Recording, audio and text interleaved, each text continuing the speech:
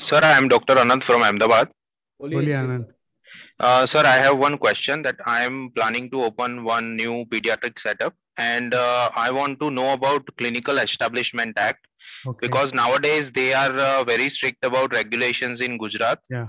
I had my setup, which was my father was the owner of the setup, but it was closed due to the no BU permission in that Right. setup.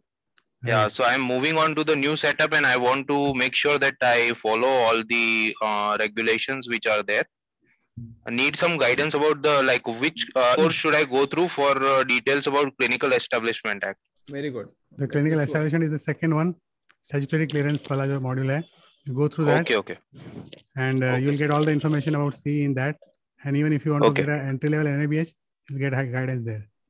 Okay, inside, sir. Okay. Inside this, you will get inside equipment vision. Okay, statutory. Yeah, this is the statutory. You have NBC, NABH, and clinical establishment. Two videos are there. Okay. And there is a statutory clearances required. So these three will help you a lot in understanding what kind of critical statutory clearances are required for you. Okay.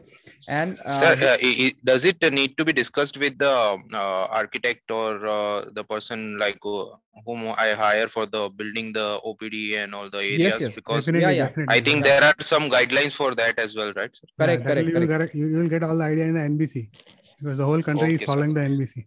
And sir. That needs to be also see once you get idea of what needs to be done, then you can hire people who are licensing who can do get these clearances required.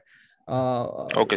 If you have knowledge, you can talk to them in their own terms so that they do not make fool of you. Okay, so that is that is the goal of this module, so that you have enough information to hire these people and get the things done. Okay.